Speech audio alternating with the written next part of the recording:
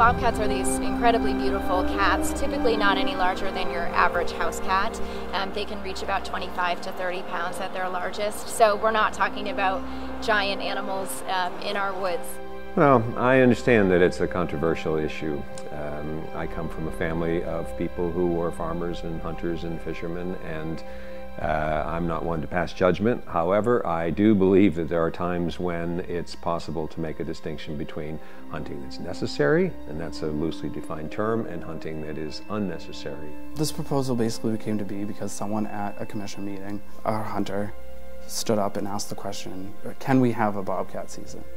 And that was about 10 years ago, and that's what led the Fish and Game to team up with UNH to start a study to see if they could hunt bobcat. They don't put it exactly that way, but if you go back to the notes, it does definitely sound that way. As someone who is an animal lover, I look at bobcats and think, wow, fantastic, they made a comeback in our state, and I wish they could keep coming back. You know, if we were having a conversation about bobcats where they were overrunning, that might be a different conversation, but right now I believe there are only a couple thousand bobcats that they're aware of in the state of New Hampshire, so I think we should let them grow for a little bit more. I think the fact that this is a trophy hunt, that these animals are not eaten, that there is no biological reason to hunt or trap them. As apex predators, they self-regulate themselves based on available prey. And so from a biological perspective, there's no reason to manage their numbers at any population. They will do that on their own. So this proposal to reopen a season on bobcats for the first time in over 25 years is just astounding. Here in New Hampshire, we've had over 14,000 people sign a petition against this proposal. Over 70% of citizens are against the trapping of bobcats, and another 70% are against the baiting and hounding of bobcats in this state. Public outcry over this proposal has just been incredibly consistent. So this decision was made by a very, very small fraction of the residents of New Hampshire, representing what you might say is a very small special interest group. The UNH study shows that we now have a population of somewhere north of 1,400 animals. It could be 1,500, we don't know, but it's somewhere in that range. Still a very small number for the state. It doesn't justify a hunting season at this point. The hounding of bobcats, we also allow the hounding of bears here in New Hampshire, and that practice is setting a pack of dogs out to chase a bobcat until he or she is so tired that they give up or they climb up a tree, and so that the hunter can then come and kill the animal. And in hounding, the dogs are also at risk of getting hurt. The other issue here in New Hampshire, live free or die, you have packs of dogs who are running through people's properties. They don't understand no trespassing signs or no hunting signs, so they're just running after an animal. There's no way to control where they're headed. I don't get the hunting, the trapping. It's a little bit confusing to me in 2016 why it would even be necessary. It doesn't seem like a fair fight to me. I wish all deer could be armed so they could be in a duel with hunters, but that's not my position to say, but I do not understand the basic concept. Again, we're not living 300 years ago when people were surviving on bobcat meat or mountain lion meat or bear meat, so it's really a recreational sport. Instead, what would happen is the use of painful leg hold traps, which an animal steps into, and then a trapper comes and checks on that trap, and the animal has either died or has tried to get themselves free by chewing off their limbs. I'm a hunter, and you know, many good hunters don't like this thing.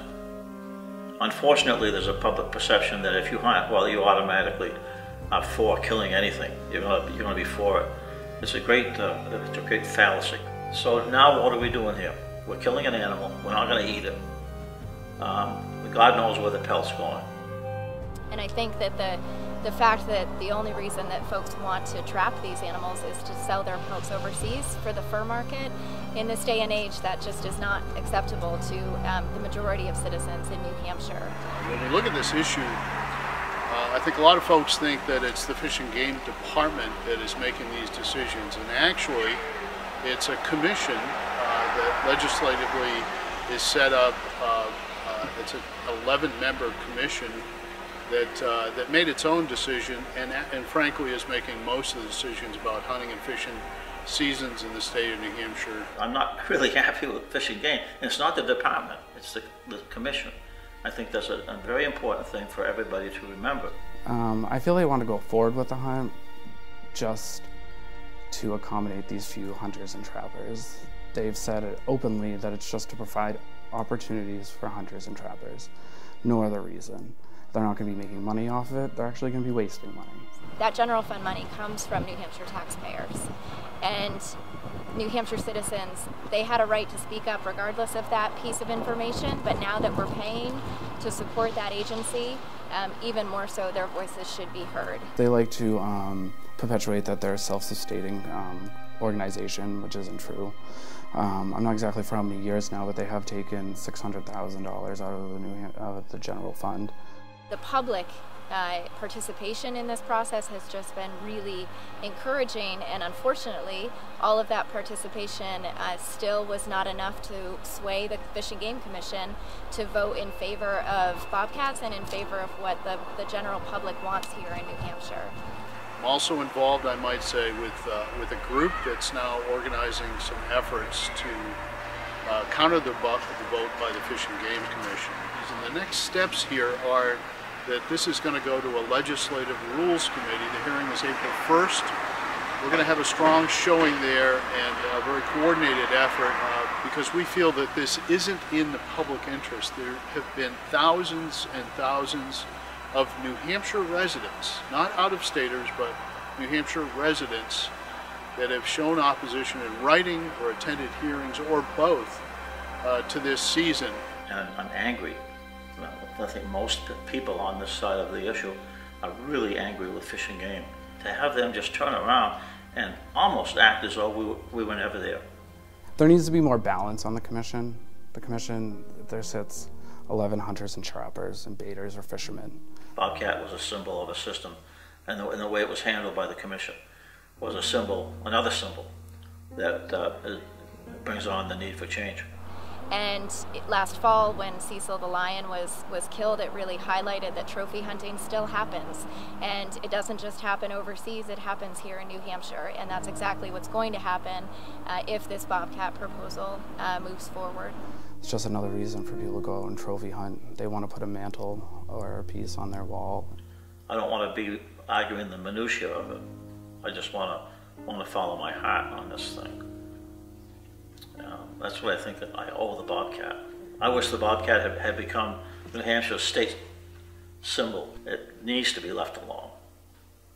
Last year, there was a group of fourth graders who lobbied to have a bill passed which made the bobcat the state wildcat, and that bill passed, and the bobcat is now our state wildcat. And I find it incredibly discouraging that we want our students and our kids to go and be part of the legislative process, and then a mere 6 months later we turn around and we go after those same animals. And I don't think that that's sending the message of civics and learning that we really want to be sending to the students.